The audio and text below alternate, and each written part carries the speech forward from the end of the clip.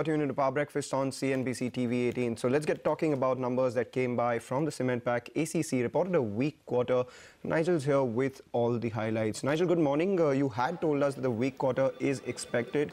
Is it in line with the expectations of a weak quarter, or are there any other straws to pull? Well, Mangalam, the numbers were as weak as expected, really. If there was one positive, it would be that the realizations weren't as bad as expected, and in fact the RMC business, that's a ready-mix concrete business, that did quite well. In fact, it saved them the blushes at least. In terms of the top line, that came in lower by close to around 6%. We were factoring in a cut of around 8 to around 9% approximately.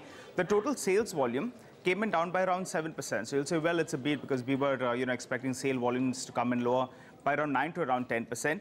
But a closer look tells you that the cement volumes are down, yes, by around 9%. The revenues, though, were down by around 8%. Telling you that there was some kind of realization uptake of close to around 1% approximately. And the concrete volumes were up by 13%.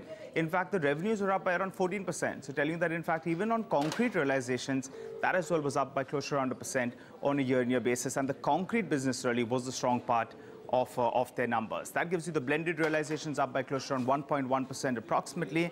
And in terms of the operating profit, yes, it came in down by close to 9%.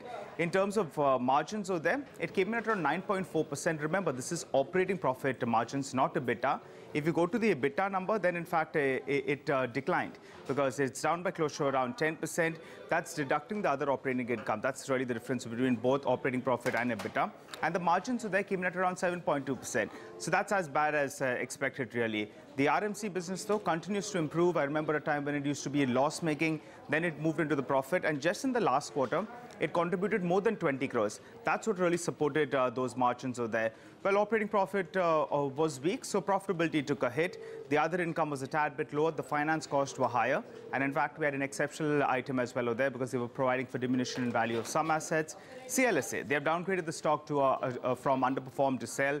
They're saying that it's an 8-quarter low. 350 rupees on an EBITDA per ton basis is rather bad. So watch out for the stock. I mean, it ended at the low point of the day in Friday's trading session, but the numbers really weren't really great. Valuations will support at around $115 per ton. Back to you. Thank you so much for that, Nigel. On to the political